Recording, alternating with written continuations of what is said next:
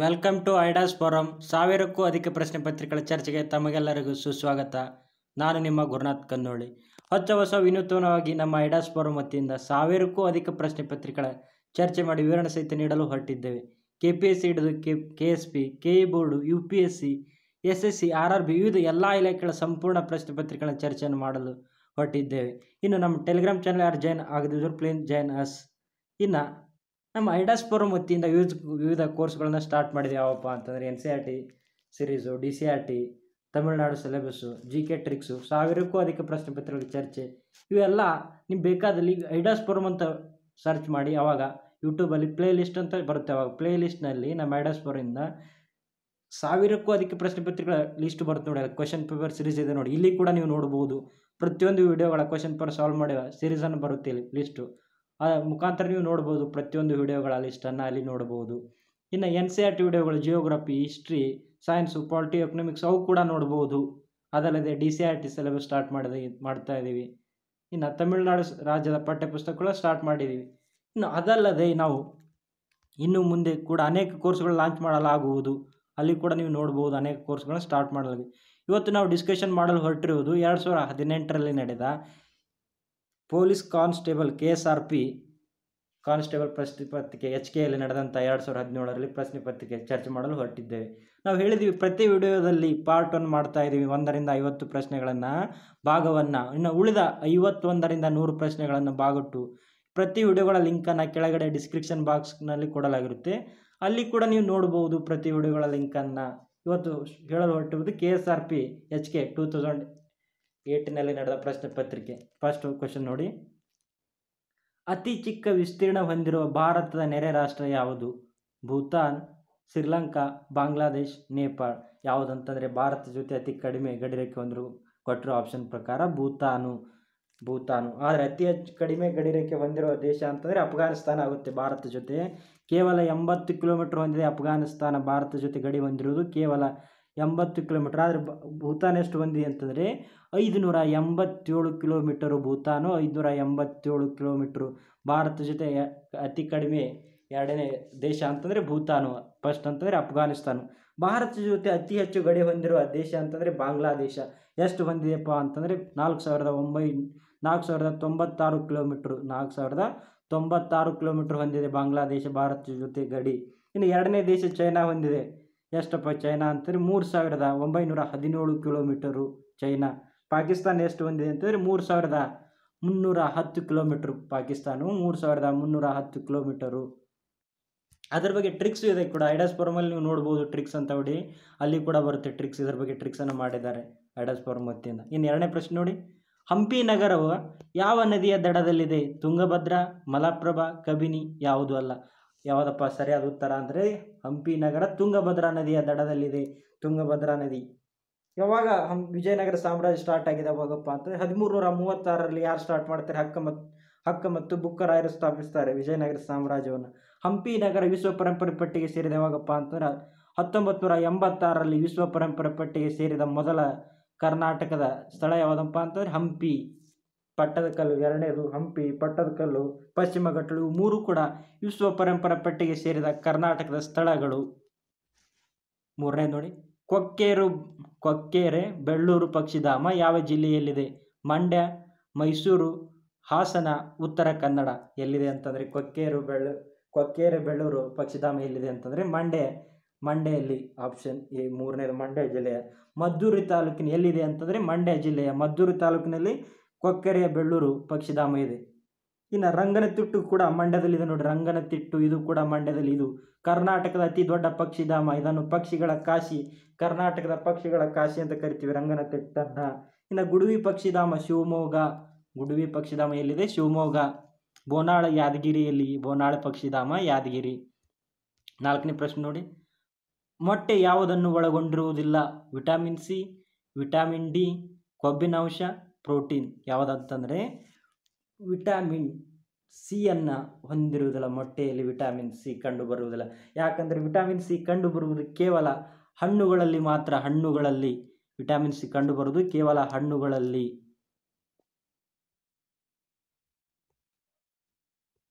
Next ನೋಡಿ. ರಾಷ್ಟ್ರೀಯ ಬಾಳೆಹಣ್ಣು ಯಾವ ನಗರದಲ್ಲಿ ಆಚರಿಸಲಾಗುತ್ತದೆ? ಮುಂಬೈ, ತಿರುವನಂತಪುರಂ, ಕೊಚ್ಚಿನ್, ಕೋಜಿಕೋಡ್. ಯಾವುದಪ್ಪ ಐದನೇದು ಸರಿಯಾದ ಉತ್ತರ ಅಂದರೆ ತಿರುವನಂತಪುರಂದಲ್ಲಿ ರಾಷ್ಟ್ರೀಯ ಬಾಳೆಹಣ್ಣು ಎಲ್ಲಿ ಅಂತಂದರೆ ಕೇರಳದ ರಾಜಧಾನಿ ಆದಂಥ ತಿರುವನಂತಪುರಂದಲ್ಲಿ ರಾಷ್ಟ್ರೀಯ ಬಾಳೆಹಣ್ಣನ್ನು ಆಚರಣೆ ಮಾಡ್ತಾರೆ. ಇನ್ನು ಒಂಟೆ ಉತ್ಸವ ಅಥವಾ ಪುಷ್ಕರ ಜಾತ್ರೆ ಎಲ್ಲಿ ನಡೆಯುತ್ತೆ ಅಂತಂದರೆ ಒಂಟೆ ಉತ್ಸವ ಅಥವಾ ಪುಷ್ಕರ ಜಾತ್ರೆ ರಾಜಸ್ಥಾನದ ಪುಷ್ಕರದಲ್ಲಿ. 6ನೇ ಪ್ರಶ್ನೆ ನೋಡಿ. ಗೊಬ್ಬರ ಗ್ಯಾಸ್ ಏನನ್ನು ಒಳಗೊಂಡಿದೆ? Nitrogen, methane, oxygen, helium. ಯಾವುದಪ್ಪ ಅಂತಂದರೆ ಗೊಬ್ಬರ ಗ್ಯಾಸಿನಲ್ಲಿ ಮಿಥೇನ್ ಕಂಡುಬರುತ್ತೆ. ಗೊಬ್ಬರ ಗ್ಯಾಸಿನಲ್ಲಿ ಕಂಡುಬರುವುದು ಮಿಥೇನ್. ಇದರ ಸೂತ್ರ ಯಾವುದಂತಂದರೆ CH4 ಮಿಥೇನ್. CH4 ಇದೊಂದು ಹಸಿರುಮನೆ ಅನಿಲವಾಗಿದೆ ನೋಡಿ. ಮಿಥೇನ್ ಎಲ್ಲಿ ಕಂಡುಬರುತ್ತೆ? ಹಸಿರುಮನೆ ಅನಿಲದಲ್ಲಿ ಮಿಥೇನ್ ಕೂಡ ಒಂದು ಹಸಿರುಮನೆ ಅನಿಲವಾಗಿದೆ. 7ನೇ ಪ್ರಶ್ನೆ ನೋಡಿ. ಪೆನ್ಸಿಲ್ನಲ್ಲಿ ಯಾವ ಧಾತು ಉಪಯೋಗಿಸುತ್ತಾರೆ? Graphite, tin, LED, zinc. ಯಾವುದಪ್ಪ ಅಂತಂದರೆ ಪೆನ್ಸಿಲ್ನಲ್ಲಿ ಗ್ರಾಫೈಟು. ಸರಿಯಾದ ಉತ್ತರ ಯಾವುದು? ಗ್ರಾಫೈಟು. ಪೆನ್ಸಿಲ್ನಲ್ಲಿರುವ ಧಾತು ಯಾವುದು? ಗ್ರಾಫೈಟು. ಗ್ರಾಫೈಟ್ ಇದೊಂದು ಅಲೋಹವಾಗಿದೆ. ಗ್ರಾಫೈಟ್ ಇದು ನಾನ್ ಮೆಟೈಲು. ಗ್ರಾಫೈಟು ಅಲೋಹವಾಗಿದೆ. ಇದೊಂದು ಅಲೋಹ. ಮತ್ತು ಗ್ರಾಫೈಟ್ ಇದು ಏನು ಡ್ರೈ ಸೆಲ್ಗಳಲ್ಲಿ ಬಳಕೆ ಮಾಡ್ತಾರೆ. ಶುಷ್ಕ ಕೋಶದಲ್ಲಿ ಅಥವಾ ಡ್ರೈ ಸೆಲ್ಗಳಲ್ಲಿ ಗ್ರಾಫೈಟನ್ನು ಬಳಸುತ್ತಾರೆ. ಇದೊಂದು ಗ್ರಾಫೈಟು ಕಾರ್ಬನ್ನ ಬಹುರೂಪತೆಗಳಲ್ಲಿ ಒಂದು. ವಜ್ರ, ಗ್ರಾಫೈಟು, ಕಲ್ಲಿದ್ದಲು ಇವೆಲ್ಲ ಕಾರ್ಬನ್ನ ಬಹುರೂಪತೆಗಳಲ್ಲಿ ಒಂದಾಗಿದೆ ಗ್ರಾಫೈಟು. ನೆಕ್ಸ್ಟ್ ನೋಡಿ 8ನೇ ಪ್ರಶ್ನೆ. ಸಿಂಹ ಹಾಗೂ ಹುಲಿ ಕಾಣಿಸಿಕೊಳ್ಳುವ ದೇಶ ಯಾವುದು? ಉಗಾಂಡ, ಪಾಕಿಸ್ತಾನ್, ಭಾರತ. ಯಾವುದಪ್ಪ ಸರಿಯಾದ ಉತ್ತರ ಅಂತಂದರೆ ಭಾರತದಲ್ಲಿ ಸಿಂಹ ಮತ್ತು ಹುಲಿಗಳೆರಡೂ ಕಂಡುಬರುವ ದೇಶ ಯಾವುದಂತಂದರೆ ಭಾರತ. ಸಿಂಹಗಳು ಎಲ್ಲಿ ಕಂಡುಬರುತ್ತೆ ಅಂದರೆ ಗುಜರಾತಿನ ಗಿರ್ ಅರಣ್ಯದಲ್ಲಿ. ಗುಜರಾತಿನ ಗಿರ್ದಲ್ಲಿ ಪ್ರಸಿದ್ಧವಾಗಿರುವ ಸಿಂಹಗಳು ಪ್ರಸಿದ್ಧವಾಗಿರುವುದರಲ್ಲಿ ಗುಜರಾತಿನ ಗಿರ್ ಅರಣ್ಯದಲ್ಲಿ. ಇನ್ನು ಭಾರತದ ಹುಲಿಗಳು ಅತಿ ಹೆಚ್ಚಾಗಿ ಕಂಡುಬರುವುದು ರಾಜ್ಯ ಯಾವುದಪ್ಪ? ನಿಮಗೆ ಗೊತ್ತಿರಬೇಕು. ಮಧ್ಯಪ್ರದೇಶ. 2ನೇ ರಾಜ್ಯ ನಮ್ಮ ಕರ್ನಾಟಕ. ಇನ್ನು 1973ಕ್ಕಿಂತ ರಾಷ್ಟ್ರೀಯ ಪ್ರಾಣಿ ಸಿಂಹವಾಗಿತ್ತು. ಅದು ನಿಮ್ಗೆ ಗೊತ್ತಿರಬೇಕು. 1973ಕ್ಕಿಂತ ಮೊದಲು ನಮ್ಮ ರಾಷ್ಟ್ರೀಯ ಪ್ರಾಣಿ ಯಾವುದಾಗಿತ್ತು? ಸಿಂಹ ಆಗಿತ್ತು. 1973ರಲ್ಲಿ ಪ್ರಾಜೆಕ್ಟ್ ಟೈಗರ್ ಬರುತ್ತೆ. 1973ರಲ್ಲಿ ಪ್ರಾಜೆಕ್ಟ್ ಟೈಗರ್ ಅಡಿಯಿಂದ ನಮ್ಮ ರಾಷ್ಟ್ರೀಯ ಪ್ರಾಣಿ ಸಿಂಹವನ್ನು ತೆಗೆದು ಹುಲಿಯನ್ನು ಮಾಡಲಾಯಿತು 1973ರಿಂದ. ನೆಕ್ಸ್ಟ್ ನೋಡಿ. ನೆಕ್ಸ್ಟ್ ಪ್ರಶ್ನೆ. ಎಲಿಸಾ ಟೆಸ್ಟ್ ಕೆಳಗಿನವರಲ್ಲಿ ಯಾವುದನ್ನು ಗುರುತಿಸಲು ಉಪಯೋಗಿಸುತ್ತಾರೆ? Cancer, AIDS, hepatitis A, typhoid. ಯಾವುದಪ್ಪ ಅಂತಾರೆ ELISA test? AIDS. ELISA test is use for AIDS ಪರೀಕ್ಷೆ ಮಾಡಲು. ಎಲಿಸಾ ಇದರ ಫುಲ್ ಫಾರ್ಮ್ ನಿಮ್ಗೆ ಗೊತ್ತಿರಬೇಕು. ಎಲಿಸಾ ಅಂತಂದರೆ ಎಂಜೈಮ್ ಲಿಂಕ್ಡ್ ಇಮ್ಯುನೋಸಾರ್ಬೆಂಟ್ ಆ್ಯಸೆ. ಎಂಜೈಮ್ ಲಿಂಕ್ಡ್ ಇಮ್ಯುನೋಸಾರ್ಬೆಂಟ್ ಆ್ಯಸೆ ಅಂತ ಎಲಿಸಾ ಅಂತಂದರೆ. ಇನ್ನು ಏಡ್ಸ್ ಅಂತಂದರೆ ನಿಮ್ಗೆ ಗೊತ್ತಿರಬೇಕು. ಏಡ್ಸ್ ಅಂತಂದರೆ acquired immuno deficiency syndrome. AIDS full form ಅಂತಂದರೆ acquired immuno deficiency syndrome full form. ಇನ್ನು ಏಡ್ಸ್ ಮೊದಲು ಪತ್ತೆ ಆಗೋದು ಯಾವ ದೇಶದಲ್ಲಿ ಅಂತಂದರೆ 1981 ಅಮೇರಿಕಾ ದೇಶದಲ್ಲಿ ಮೊದಲ ಬಾರಿಗೆ ಏಡ್ಸನ್ನು ಪತ್ತೆ ಹಚ್ತಾರೆ. ಇನ್ನು ಭಾರತದಲ್ಲಿ ಯಾವಾಗಪ್ಪ ಅಂತಂದರೆ 1986 ಚೆನ್ನೈನಲ್ಲಿ ಮೊದಲ ಕೇಸ್ ಪತ್ತೆ ಆಗಿದ್ದು ಚೆನ್ನೈನಲ್ಲಿ. ನೆಕ್ಸ್ಟ್ ಪ್ರಶ್ನೆ ನೋಡಿ. ಯುಎನ್ ಪ್ರಮುಖ ಕಚೇರಿಯಲ್ಲಿದೆ? ನ್ಯೂಯಾರ್ಕ್, USA, ಹೆಗ್, ನೆದರ್ಲ್ಯಾಂಡ್, ಜಿನಿವಾ, ಪ್ಯಾರಿಸ್. ಎಲ್ಲಿದೆ ಯುಎನ್ ಪ್ರಮುಖ ಕೇಂದ್ರ ಕಚೇರಿಯಲ್ಲಿದೆ ಅಂತಂದರೆ ನ್ಯೂಯಾರ್ಕ್, ಅಮೇರಿಕಾ ನ್ಯೂಯಾರ್ಕ್ದಲ್ಲಿ. ವಿಶ್ವಸಂಸ್ಥೆ ಪ್ರಾರಂಭವಾಗಿ ನಿಮಗೆ ಗೊತ್ತಿರಬೇಕು 1945 ಅಕ್ಟೋಬರ್ 24ರಂದು ವಿಶ್ವಸಂಸ್ಥೆ ಪ್ರಾರಂಭವಾಗುತ್ತೆ. ಈಗ ಇದರ ಪ್ರಸ್ತುತ ಕಾರ್ಯದರ್ಶಿ ಯಾರಿದ್ದಾರೆ ಅಂತಂದರೆ ಆಂಟೋನಿಯೋ ಗುಟೆರಸ್ ಅವರು. ವಿಶ್ವಸಂಸ್ಥೆ ಕಾರ್ಯದರ್ಶಿ ಯಾರಿದ್ದಾರೆ ಅಂತಂದರೆ ಪ್ರಧಾನ ಕಾರ್ಯದರ್ಶಿ ಆಂಟೋನಿಯೋ ಗುಟೆರಸ್ ಅವರು. ಯಾವ ದೇಶದವರು ಕೇಳ್ತಾರೆ ನಿಮಗೆ? ಪೋರ್ಚುಗಲ್ ದೇಶದವರು ಆಂಟೋನಿಯೋ ಗುಟೆರಸ್ ಅವರು. ವಿಟೋ ಪವರ್ ಹೊಂದಿರುವ ರಾಷ್ಟ್ರಗಳು 5: America, China, prawns, Russia, England. ಇವು ವಿಟೋ ಪವರ್ ಹೊಂದಿರುವ ರಾಷ್ಟ್ರಗಳು. 11ನೇ ಪ್ರಶ್ನೆ ನೋಡಿ. MS ಸುಬ್ಬಲಕ್ಷ್ಮಿ ಯಾವ ಕ್ಷೇತ್ರದಲ್ಲಿ ಪ್ರಸಿದ್ಧಿ ಪಡೆದಿದ್ದಾರೆ? ಗಾಯಕ, ಸಂಗೀತ, ಭರತನಾಟ್ಯ, ವಯಲಿನ್, ಕಥಕ್. ಯಾವುದಂತಂದರೆ ಗಾಯಕ ಅಥವಾ ಸಂಗೀತದಲ್ಲಿ MS ಸುಬ್ಬಲಕ್ಷ್ಮಿಯವರು ಪ್ರಸಿದ್ಧಿ ಪಡೆದವರು ಯಾವುದಂತಂದರೆ ಗಾಯಕ ಅಥವಾ ಸಂಗೀತದಲ್ಲಿ.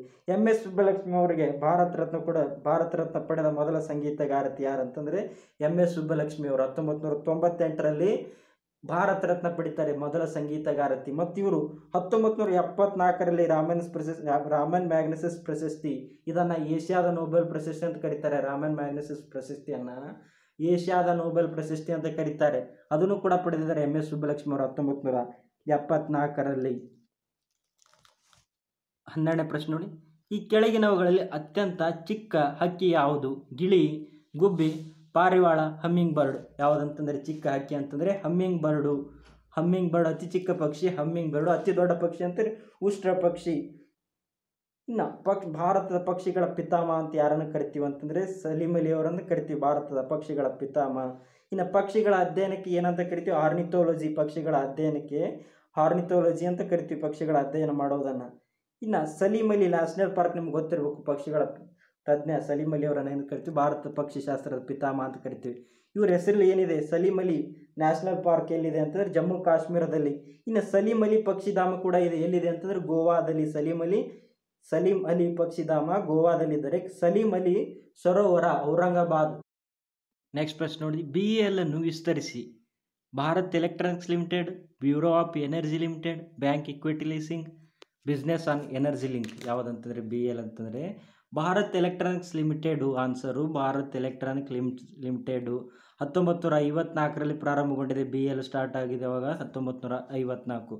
ಮುಂದಿನ ಪ್ರಶ್ನೆ ನೋಡಿ, ಈ ಕೆಳಗಿನವುಗಳಲ್ಲಿ ಯಾವುದು ಸಂವಿಧಾನದ ಅಡಿಯಲ್ಲಿ ಒಳಗೊಂಡಿರುವುದಿಲ್ಲ? ಫೆಡರಲ್ ಸರ್ಕಾರ, ರಾಷ್ಟ್ರಾಧ್ಯಕ್ಷರ ಸರ್ಕಾರ, ಪಾರ್ಲಿಮೆಂಟರಿ, ಸ್ವತಂತ್ರ ನ್ಯಾಯಾಂಗ. ಯಾವುದಂತಂದರೆ ರಾಷ್ಟ್ರಾಧ್ಯಕ್ಷರ ಸರ್ಕಾರ ನಮ್ಮ ಭಾರತ ಸಂವಿಧಾನದಲ್ಲಿ ಇಲ್ಲ. ನೆಕ್ಸ್ಟ್ ಪ್ರಶ್ನೆ ನೋಡಿ, ಮಾಹಿತಿ ಹಕ್ಕು ಕಾಯ್ದೆ ಭಾರತದಲ್ಲಿ ಯಾವಾಗ ಜಾರಿಗೆ ತರಲಾಯಿತು? October 2008, October 2005, June 2008, July 2008. ಯಾವಾಗ ಅಂತಂದರೆ ಅಕ್ಟೋಬರ್ 2005 ಮಾಹಿತಿ ಹಕ್ಕು ಬರುತ್ತೆ. 2008 ಅಕ್ಟೋಬರ್ 12ರಂದು. ಅಕ್ಟೋಬರ್ 12, 2005 ಮಾಹಿತಿ ಹಕ್ಕು ಭಾರತದಲ್ಲಿ ಜಾರಿಗೆ ಬರುತ್ತೆ. ರೈಟ್ ಟು ಇನ್ಫಾರ್ಮೇಷನ್ ಬಂದಿದ್ದು. ಇನ್ನು ಯಾವಾಗ ಸಂಸತ್ತಿನಲ್ಲಿ ಅಂಗೀಕಾರ ಆಗಿರ್ತೀವಿ ಅಂತಂದರೆ 2005 ಜೂನ್ 15ರಂದು. 2005 ಜೂನ್ 15ರಂದು ಸಂಸತ್ತಿನಲ್ಲಿ ಅಂಗೀಕಾರಗೊಂಡಿರ್ತದೆ ಮಾಹಿತಿ ಹಕ್ಕು. ಇನ್ನು ಮಾಹಿತಿ ಹಕ್ಕು ಮೊದಲ ಜಾರಿಗೆ ತಂದ ರಾಜ್ಯ ಯಾವುದಪ್ಪ ಅಂತಂದರೆ ತಮಿಳುನಾಡು. 1997ರಲ್ಲಿ ತಮಿಳುನಾಡು ಸರ್ಕಾರ ಮೊದಲು ಮಾಹಿತಿ ಹಕ್ಕು ಜಾರಿಗೆ ತರುತ್ತೆ 1997ರಲ್ಲಿ. ತದಾದ ನಂತರ ಎರಡನೇ ರಾಜ್ಯ ಗೋವಾ ರಾಜ್ಯ. ಮಾಹಿತಿ ಹಕ್ಕು ತಂದ ಎರಡನೇ ರಾಜ್ಯ ಯಾವುದು? ಗೋವಾ 1997ರಲ್ಲಿ. ಇದು ಕೂಡ. ನೆಕ್ಸ್ಟ್ ಪ್ರಶ್ನೆ ನೋಡಿ, ಈ ಕೆಳಗಿನವುಗಳಲ್ಲಿ ರಾಷ್ಟ್ರೀಯ ಪಕ್ಷಿ ಯಾವುದು? ಗಿಳಿ, ಪಾರಿವಾಳ, ನವಿಲು, ಗುಬ್ಬಿ. ಯಾವುದಂತಂದರೆ ರಾಷ್ಟ್ರೀಯ ಪಕ್ಷಿ ನವಿಲು. ನಮ್ಮ ರಾಷ್ಟ್ರೀಯ ಪಕ್ಷಿ ಯಾವುದಂತಂದರೆ ನವಿಲು. ನಮ್ಮ ರಾಜ್ಯ ಪಕ್ಷಿ ನಿಮಗೆ ಗೊತ್ತಿರಬೇಕು, ನೀಲಕಂಠ ಪಕ್ಷಿ ಅಥವಾ ಇಂಡಿಯನ್ ರೋಲರು. ನೆಕ್ಸ್ಟ್ ನೋಡಿ, ಭಾರತದ ಮೊದಲನೆಯ ಮಹಿಳಾ ರಾಜ್ಯಪಾಲರು ಯಾರು? ವಿಜಯಲಕ್ಷ್ಮಿ ಪಂಡಿತ್, ಸರೋಜಿನಿ ನಾಯ್ಡು, ಪದ್ಮಜಾ ನಾಯ್ಡು, ಫಾತಿಮಾ ಬೇಬಿ. ಯಾರಂತಂದರೆ ಭಾರತದ ಮೊದಲ ಮಹಿಳಾ ರಾಜ್ಯಪಾಲರು ಯಾರಂತಂದರೆ ಸರೋಜಿನಿ ನಾಯ್ಡು ಅವರು ಇರ್ತಾರೆ. ಉತ್ತರ ಪ್ರದೇಶದ ಮೊದಲ ರಾಜ್ಯಪಾಲರು ಯಾರಂತಂದರೆ ಮಹಿಳಾ ರಾಜ್ಯಪಾಲರು ಸರೋಜಿನಿ ನಾಯ್ಡು ಅವರು. ಮೊದಲ ಮಹಿಳಾ ಮುಖ್ಯಮಂತ್ರಿ ಕೂಡ ಅದೇ ರಾಜ್ಯದವರಾಗಿದ್ದಾರೆ. ಯಾರಪ್ಪ ಅಂತಂದರೆ ಸುಚೇತಾ ಕೃಪಲಾನಿಯವರಾಗಿರ್ತಾರೆ. ಭಾರತದ ಮೊದಲ ಮಹಿಳಾ ಮುಖ್ಯಮಂತ್ರಿ ಯಾರಂದರೆ ಸುಚೇತಾ ಕೃಪಲಾನಿ. ಅವರು ಕೂಡ ಉತ್ತರ ಪ್ರದೇಶ ರಾಜ್ಯದವರು. ಈ ಸರೋಜಿನಿ ನಾಯ್ಡು ಅವರನ್ನು ಏನಂತ ಕರಿತೀವಿ ಅಂತಂದರೆ ಭಾರತದ ಕೋಗಿಲೆ ಅಂತ ಕರಿತೀವಿ. ಸರೋಜಿನಿ ನಾಯ್ಡು ಅವರನ್ನು ಭಾರತದ ಕೋಗಿಲೆ. ಇವರು 1925ರಲ್ಲಿ ಕಾನ್ಪುರ್ನ ಅಧ್ಯಕ್ಷತೆ ವಹಿಸಿರ್ತಾರೆ. INCಯ ರಾಷ್ಟ್ರೀಯ ಕಾಂಗ್ರೆಸ್ ಅಧಿವೇಶನದ ಅಧ್ಯಕ್ಷತೆಯನ್ನು ವಹಿಸಿರ್ತಾರೆ ಸರೋಜಿನಿ ನಾಯ್ಡು ಅವರು 1925ರಲ್ಲಿ. ಇನ್ನು ಫಾತಿಮಾ ಬೇಬಿ ಕೊಟ್ಟಿರಲ್ಲ, ಅವರು ಭಾರತ ದೇಶದ ಮೊದಲ ಸುಪ್ರೀಂ ಕೋರ್ಟ್ನ ನ್ಯಾಯಾಧೀಶ, ಮೊದಲ ಮಹಿಳಾ ನ್ಯಾಯಾಧೀಶ ಅವರು ಫಾತಿಮಾ ಬೇಬಿಯವರು. 1989ರಿಂದ 82ರವರೆಗೆ ಸುಪ್ರೀಂ ಕೋರ್ಟ್ನ ನ್ಯಾಯಾಧೀಶರಾಗಿರ್ತಾರೆ ಫಾತಿಮಾ ಬೇಬಿಯವರು. ಕೇರಳ ರಾಜ್ಯದವರು ಇವರು. ನೆಕ್ಸ್ಟ್ ನೋಡಿ, ಕರ್ನಾಟಕದ ಅತಿ ಎತ್ತರದ ಪರ್ವತ ಶಿಖರ ಯಾವುದು? ಕುದುರೆಮುಖ, ಬಾಬಾ ಬುಡನ್ಗಿರಿ, ಮುಳ್ಳಯ್ಯನಗಿರಿ, ಪುಷ್ಪಗಿರಿ. ಯಾವುದಂತಂದರೆ ಮುಳ್ಳಯ್ಯನಗಿರಿ ಕರ್ನಾಟಕದ ಎತ್ತರವಾದ ಶಿಖರ. ನಿಮಗೆ ಗೊತ್ತಿರಬೇಕು ಮುಳ್ಳಯ್ಯನಗಿರಿ ಎಷ್ಟಿದೆ ಅದರ ಎತ್ತರ ಅಂತ ನಿಮ್ಗೆ ಗೊತ್ತಿರಬೇಕು. ಮುಳ್ಳಯ್ಯನಗಿರಿದು ಎಷ್ಟಿದೆಯಪ್ಪ ಹೈಟ್ ಅದರ ಅಂತಂದರೆ 1930 ಮೀಟರ್ ಇದೆ. 1930 ಮೀಟರು. ಎರಡನೇದು ಎತ್ತರವಾದಪ್ಪ ಅಂದರೆ ಬಾಬಾ ಬುಡನಗಿರಿ. ಮುಳ್ಳಯ್ಯನಗಿರಿ ಫಸ್ಟ್ ಆದರೆ ಸೆಕೆಂಡ್ ಬಾಬಾ ಬುಡನಗಿರಿ, ಥರ್ಡ್ ಒನ್ ಕುದುರೆಮುಖ. ಎತ್ತರವಾದ ಶ್ರೇಣಿಗಳ ಆರ್ಡರ್ ವೈಸು. ಇನ್ನು ಪ್ರಪಂಚದ ಎತ್ತರವಾದ ಶಿಖರ ನಿಮಗೆ ಗೊತ್ತಿರಬೇಕು ಮೌಂಟ್ ಎವರೆಸ್ಟು. ಇನ್ನು ಪ್ರಪಂಚದ ಉದ್ದವಾದ ಪರ್ವತ ನಿಮಗೆ ಗೊತ್ತಿರಬೇಕು ಆ್ಯಂಡೀಸ್ ಪರ್ವತ. ಎತ್ತರವಾದ ಶಿಖರ ಅಂತಂದರೆ ಮೌಂಟ್ ಎವರೆಸ್ಟು, ಉದ್ದವಾದ ಪರ್ವತ ಅಂದರೆ ಆ್ಯಂಡೀಸ್ ಪರ್ವತ ಪ್ರಪಂಚದು. 19ನೇ ಪ್ರಶ್ನೆ ನೋಡಿ, 2017ನೇ ವಿಶ್ವ ಸುಂದರಿ ವಿಜೇತರು ಯಾರು? ಮಾನ್ಸಿ ಚಿಲ್ಲರ್, ಆ್ಯಂಡ್ರಿಜಾ ಮೇಜಾ, ಸ್ಟಿಫಾನಾ ಹಿಲ್ಲಿ, ಮ್ಯಾಗ್ಲೆನಾ ಜೆರೋಟಾ ಯಾರಂತಂದರೆ 2017 ಮಾನಸಿ ಚಿಲ್ಲರ್ ಅವರು ಇರ್ತಾರೆ ಭಾರತೀಯರ. ಇವರು ಮಾನಸಿ ಚಿಲ್ಲರ್ ಅವರು ಭಾರತೀಯದವರಾಗಿರ್ತಾರೆ. 2017 ವಿಶ್ವ ಸುಂದರಿ ಕಿರೀಟ ಯಾರಿಗಾಗಿತ್ತೆ? ಮಾನಸಿ ಚಿಲ್ಲರ್. 2020 ಯಾರಿಗೆ ಸಿಗ್ತವೆ ಇದು ವಿಶ್ವ ಸುಂದರಿ ಕಿರೀಟ ಅಂತಂದರೆ ಟೋನಿ ಯಾನ್ ಸಿಂಗ್. 2020 ವಿಶ್ವ ಸುಂದರಿ ಪಟ್ಟ ಯಾರಿಗೆ ಅಂತಂದರೆ ಟೋನಿ ಯಾನ್ ಸಿಂಗ್ ಅವರು. ಟೋನಿ ಯಾನ್ ಸಿಂಗ್ ಜಮೈಕಾ ದೇಶದವರು ಇವರು. ಟೋನಿ ಯಾನ್ ಸಿಂಗು ಜಮೈಕಾ ದೇಶದವರು ಇವರು. ಇಲ್ಲಿ ತನಕ ಭಾರತ ಎಷ್ಟು ಜನ ವಿಶ್ವ ಸುಂದರಿ ಆಗಿದ್ದಾರೆ ಅಂತಂದರೆ ಇಲ್ಲಿಯವರೆಗೂ 6 ಜನ ಆಗಿದ್ದಾರೆ ಭಾರತದಿಂದ. ಮೊದಲನೇದವರು ಯಾರಪ್ಪ ಅಂತಂದರೆ ಮೊದಲ ವಿಶ್ವ ಸುಂದರಿ ಅಂತಂದರೆ ರೀಟಾ ಪರಿಯಾ ಅವರು 1966ರಲ್ಲಿ. ತದಾದ ನಂತರ 1994 ಐಶ್ವರ್ಯ ರೈ, 97ರಲ್ಲಿ ಡಯಾನಾ ಹೆಡನ್ ಅವರು, 1990ರಲ್ಲಿ ಯುಕ್ತಾ ಮುಖಿ, 2000ರಲ್ಲಿ ಪ್ರಿಯಾಂಕಾ ಚೋಪ್ರಾ. ತದಾದ ನಂತರ 6ನೇದವರು ಮಾನಸಿ ಚಿಲ್ಲರ್ ಅವರು. ಇಲ್ಲಿವರೆಗೂ ಭಾರತದ ವಿಶ್ವ ಸುಂದರಿ ಎಷ್ಟು ಜನ ಪಟ್ಟ ಗಳಿಸ್ಕೊಂಡ್ರೆ 6 ಜನ. ಕೇಳ್ತಾನೆ ಎಕ್ಸಾಮಲ್ಲಿ. ಇದು ಯಾವಾಗ ಸ್ಟಾರ್ಟ್ ಆಯಿತು? 1951ರಲ್ಲಿ ಲಂಡನ್ ಅವರು, ಇಂಗ್ಲೆಂಡ್ ದೇಶದ ಕೊಡ್ತಾರೆ ವಿಶ್ವ ಸುಂದರಿ ಕಿರೀಟ ಕೊಡೋದು ಇಂಗ್ಲೆಂಡ್ ದೇಶದ ಲಂಡನ್ನಲ್ಲಿ 1950 ಪ್ರಾರಂಭವಾಗುತ್ತೆ. 20ನೇ ಪ್ರಶ್ನೆ ನೋಡಿ. ಕರ್ನಾಟಕ ಪೊಲೀಸ್ ಕಾಯ್ದೆ ಜಾರಿಯಾದ ವರ್ಷ 1963, 1993, 1947, 2005. ಯಾವಾಗ ಅಂತಂದರೆ 1963ರಲ್ಲಿ ಕರ್ನಾಟಕ ಪೊಲೀಸ್ ಕಾಯ್ದೆ ಜಾರಿಗೆ ಬರುತ್ತೆ. ಇನ್ನು ಭಾರತೀಯ ದಂಡ ಸಂಹಿತೆ ಅಥವಾ ಇಂಡಿಯನ್ ಪೆನಲ್ ಕೋಡ್ ಜಾರಿಗೆ ಬಂದು ನಿಮ್ಗೆ ಗೊತ್ತಿರಬೇಕು 1860ರಲ್ಲಿ IPC 1860 ಆ್ಯಕ್ಟ್ ಅಂತ ಹೇಳ್ತಾರಲ್ಲ 1860 ಜಾರಿಗೆ ಬಂದದ್ದು ಯಾವಾಗಪ್ಪ ಅಂತಂದರೆ 1862 ಆ್ಯಕ್ಟ್. ಯಾವಾಗ? 1860 act. IPC Indian penal code act ಯಾವುದು? 1860 ಆ್ಯಕ್ಟು. ಜಾರಿಗೆ ಬಂದಿದ್ದು 1862 ಜನವರಿ 1ರಿಂದ. ತದಾದ ನಂತರ ಭಾರತೀಯ ಪೊಲೀಸ್ ಕಾಯ್ದೆ ನಿಮ್ಗೆ ಗೊತ್ತಿರಬೇಕು. ಭಾರತೀಯ ಪೊಲೀಸ್ ಕಾಯ್ದೆ 1861 ಭಾರತೀಯ ಪೊಲೀಸ್ ಕಾಯ್ದೆ. ಇದು ಪೆನಲ್ ಕೋಡ್ 1860 ಆ್ಯಕ್ಟ್ ಜಾರಿಗೆ ಬಂದಿದ್ದು 62. ಇಂಡಿಯನ್ ಪೊಲೀಸ್ ಆ್ಯಕ್ಟ್ ಅಂತಂದರೆ 1861. ನೆಕ್ಸ್ಟ್ ನೋಡಿ. GST ಇ-ವೇ ಬಿಲ್ಲನ್ನು ಭಾರತದಲ್ಲಿ ಈ ಕೆಳಗಿನ ಯಾವ ದಿನ ಮತ್ತು ವರ್ಷದಲ್ಲಿ ಜಾರಿಗೆ ತರಲಾಯಿತು? ಜನವರಿ 1, 2018, ಫೆಬ್ರವರಿ 2, 2018, ಮಾರ್ಚ್ 1, 2018, ಏಪ್ರಿಲ್ 1, 2018. ಯಾವಾಗ ಅಂತಂದರೆ ಏಪ್ರಿಲ್ 1, 2018. ಏಪ್ರಿಲ್ 1, 2018. GST ಸಂವಿಧಾನಕ್ಕೆ ಎಷ್ಟನೇ ತಿದ್ದುಪಡಿ ಅಂತಂದರೆ 101ನೇ ತಿದ್ದುಪಡಿ. ಇದು ಕರ್ನಾಟಕ ರಾಜ್ಯದಲ್ಲಿ ಯಾವಾಗ ಬರುತ್ತೆ? 2018 ಏಪ್ರಿಲ್ 1 ಕೂಡ ನಮ್ಮ ಕರ್ನಾಟಕದಲ್ಲಿ ಬಂದಿದೆ. GST ಬಿಲ್ ಕೂಡ ಸ್ಟಾರ್ಟ್ ಆದ ದಿನ ಒಂದೇ ಬಂದಿದೆ. ಏಪ್ರಿಲ್ 1, 2018ರಂದೇ ಕರ್ನಾಟಕದಲ್ಲಿ ಜಾರಿಗೆ ಬಂದಿದೆ. 22ನೇ ನೋಡಿ. ಭಾರತದ ಉಕ್ಕಿನ ಮನುಷ್ಯ ಯಾರು? ಸರ್ದಾರ್ ವಲ್ಲಭಾಯ್ ಪಟೇಲ್, ಛತ್ರಪತಿ ಶಿವಾಜಿ, ಸುಭಾಷ್ ಚಂದ್ರ ಬೋಸ್, ಟಿಪ್ಪು ಸುಲ್ತಾನ್. ಯಾರಂತಂದರೆ ಉಕ್ಕಿನ ಮನುಷ್ಯ ಅಂತಂದರೆ ಸರ್ದಾರ್ ವಲ್ಲಭಾಯ್ ಪಟೇಲ್ ಅವರು. ಭಾರತದ ಉಕ್ಕಿನ ಮನುಷ್ಯ ಸರ್ದಾರ್ ವಲ್ಲಭಾಯ್ ಪಟೇಲ್ ಅವರು. ಭಾರತದ ಮೊದಲ ಗೃಹ ಮಂತ್ರಿ ಕೂಡ ಇವರೇ, ಸರ್ದಾರ್ ವಲ್ಲಭಾಯ್ ಪಟೇಲ್ ಅವರು. ಇವರನ್ನು ಬಿಸ್ಮಾರ್ಕ್ ಅಂತ ಕರಿತೀವಿ. ಭಾರತದ ಬಿಸ್ಮಾರ್ಕ್ ಅಂತ ಕರಿತೀವಿ ಸರ್ದಾರ್ ವಲ್ಲಭಾಯ್ ಪಟೇಲ್ ಅವರನ್ನು. ಇನ್ನು ಬಾರ್ಡೋಲಿ ಸತ್ಯಾಗ್ರಹದಲ್ಲಿ ಭಾಗವಹಿಸಿರ್ತಾರೆ 1928ರಲ್ಲಿ. ಇನ್ನು ಆಧುನಿಕ ಸಿವಿಲ್ ಸೇವೆಗಳ ಪಿತಾಮಹ ಅಂತ ಕರಿತೀವಿ ಸರ್ದಾರ್ ವಲ್ಲಭಾಯ್ ಪಟೇಲ್ ಅವರನ್ನು. ನೆಕ್ಸ್ಟ್ ಪ್ರಶ್ನೆ ನೋಡಿ. ಬಿಸಿಲುಗುದುರೆ ಈ ಕಾರಣಗಳಿಂದ ಉಂಟಾಗುತ್ತದೆ? ವಾತಾವರಣದ ಬೇರೆ ಬೇರೆ ಭಾಗಗಳಲ್ಲಿ ಏಕರೀತಿಯಾಗಿರದ ಕಾಯಿಸುವಿಕೆ, ಕಾಂತೀಯ ಕ್ಷೇತ್ರಗಳಲ್ಲಿ ವ್ಯತ್ಯಾಸ, ಓಜೋನ್ ಪದರವು ತೆಳುವಾಗುವುದು, ವಾತಾವರಣದ ಬೇರೆ ಬೇರೆ ಭಾಗಗಳಲ್ಲಿ ಒಂದೇ ರೀತಿ ಕಾಯಿಸುವಿಕೆ. ಯಾವುದಂತಂದರೆ 23ನೇ ಸರಿಯಾದ ಉತ್ತರ ವಾತಾವರಣದ ಬೇರೆ ಬೇರೆ ಭಾಗಗಳಲ್ಲಿ ಏಕರೀತಿಯಾಗಿರದ ಕಾಯಿಸುವಿಕೆ. ಆಪ್ಷನ್ ಎ ಸರಿಯಾದ ಉತ್ತರ. ನೆಕ್ಸ್ಟ್ ಪ್ರಶ್ನೆ ನೋಡಿ. ಲೋಹಗಳು ವಿದ್ಯುತ್ ವಾಹಕಗಳು ಏಕೆಂದರೆ ಅವುಗಳಲ್ಲಿ ಮೆಲ್ಟಿಂಗ್ ಪಾಯಿಂಟ್ ಅತಿ ಹೆಚ್ಚು ಇರುತ್ತದೆ, ಪರಮಾಣುಗಳು ಸಡಿಲವಾಗಿ ಜೋಡಿಸಲ್ಪಡುತ್ತವೆ, ಅವು ಫ್ರೀ ಎಲೆಕ್ಟ್ರಾನ್ಗಳನ್ನು ಹೊಂದಿರುತ್ತವೆ, ಮೇಲಿನವುಗಳಲ್ಲಿ ಎಲ್ಲವೂ ಇರುತ್ತದೆ. ಯಾವುದಂತಂದರೆ ಸರಿಯಾದ ಉತ್ತರ ಅವು ಫ್ರೀ ಎಲೆಕ್ಟ್ರಾನ್ಗಳನ್ನು ಹೊಂದಿರುತ್ತವೆ. ಲೋಹಗಳು ವಿದ್ಯುತ್ ವಾಹಕಗಳು ಏಕೆಂದರೆ ಅವು ಫ್ರೀ ಎಲೆಕ್ಟ್ರಾನ್ಗಳನ್ನು ಹೊಂದಿರುತ್ತವೆ. ಸರಿಯಾದ ಉತ್ತರ ಆಪ್ಷನ್ ಸಿ, ಅವು ಫ್ರೀ ಎಲೆಕ್ಟ್ರಾನ್ಗಳನ್ನು ಹೊಂದಿರುತ್ತವೆ. ನೆಕ್ಸ್ಟ್ ಪ್ರಶ್ನೆ ನೋಡಿ. ಕರ್ನಾಟಕದ ರಾಜ್ಯ ಪ್ರಾಣಿ ಯಾವುದು? ಕರಡಿ, ಅಳಿಲು, ಜಿಂಕೆ, ಏಷ್ಯನ್ ಆನೆ. ಯಾವುದಂತಂದರೆ ಕರ್ನಾಟಕದ ರಾಜ್ಯ ಪ್ರಾಣಿ ಆನೆ, ಏಷ್ಯನ್ ಆನೆ. Option D. ಇನ್ನು ಕರ್ನಾಟಕದ ವೃಕ್ಷ ಗೊತ್ತಿರಬೇಕು, ಶ್ರೀಗಂಧ ಮರ. ಇನ್ನು ಕರ್ನಾಟಕದ ಪಕ್ಷಿ ಯಾವುದಂತಂದರೆ ಇಂಡಿಯನ್ ರೋಲರ್. ನಮ್ಮ ಕರ್ನಾಟಕದ ರಾಜ್ಯ ಹೂವು ಅಂತ ನಿಮ್ಗೆ ಗೊತ್ತಿರಬೇಕು, ಯಾವುದಪ್ಪ ಅಂತಂದರೆ ಕಮಲ. ಪುಷ್ಪ ಯಾವುದು? ರಾಜ ಪುಷ್ಪ ಕಮಲ. 26ನೇ ಪ್ರಶ್ನೆ ನೋಡಿ. ಸೋಮನಾಥಪುರದ ಕೇಶವ ದೇಗುಲವು ಯಾವ ವಾಸ್ತುಶಿಲ್ಪವನ್ನು ಒಳಗೊಂಡಿದೆ? ರಾಷ್ಟ್ರಕೂಟರು, ಹೊಯ್ಸಳ, ಚಾಲುಕ್ಯ, ಬಾದಾಮಿ. ಸೋಮನಾಥಪುರ ಕೇಶವ ದೇಗುಲವು ಯಾವುದಪ್ಪ ಅಂತಂದರೆ ಹೊಯ್ಸಳರ ವಾಸ್ತುಶಿಲ್ಪವನ್ನು ಒಳಗೊಂಡಿದೆ. ಹೊಯ್ಸಳರದು. ಹೊಯ್ಸಳರ ಯಾವ ಶೈಲಿ ಇದೆ ಅಂತಂದರೆ ವೇಸರ ಮತ್ತು ದ್ರಾವಿಡ ಶೈಲಿಗಳ ಸಮ್ಮಿಲನವಾಗಿದೆ. ಇದು ಯಾವ ದೇವಾಲಯ? ಸೋಮನಾಥಪುರದ ಕೇಶವ ದೇವಾಲಯ ಯಾವ ಶೈಲಿ ಇದೆ? ವೇಸರ ಶೈಲಿ, ವೇಸರ ಮತ್ತು ದ್ರಾವಿಡ ಶೈಲಿಗಳ ಸಮ್ಮಿಲನ. 27ನೇ ಪ್ರಶ್ನೆ ನೋಡಿ. MS ವರ್ಡ್ ಕಡತವನ್ನು ಯಾವ ಎಕ್ಸ್ಟೆನ್ಷನ್ನಿಂದ ಗಣಕಯಂತ್ರದಲ್ಲಿ ಇಡಲಾಗುತ್ತದೆ? PDF, TXT, JPG, document. ಯಾವುದಂತಂದರೆ MS ವರ್ಡನ್ನು ಕಡತಗಳನ್ನು ಡಾಕ್ಯುಮೆಂಟ್ಗಳಲ್ಲಿ ಡಾಕ್ಯುಮೆಂಟ್ಸು .doc ಡಾಕ್ ಅಂತಂದು ಅದರಲ್ಲಿ ಸೇವ್ ಮಾಡಬಹುದು.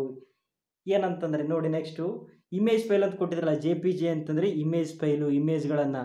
ಇನ್ನು TXT ಟೆಕ್ಸ್ಟನ್ನು, ಇನ್ನು PPT ಅಂತ ಬರುತ್ತೆ, ಪ್ರೆಸೆಂಟೇಷನ್ಗಳನ್ನು PPT ಮುಖಾಂತರ PPT.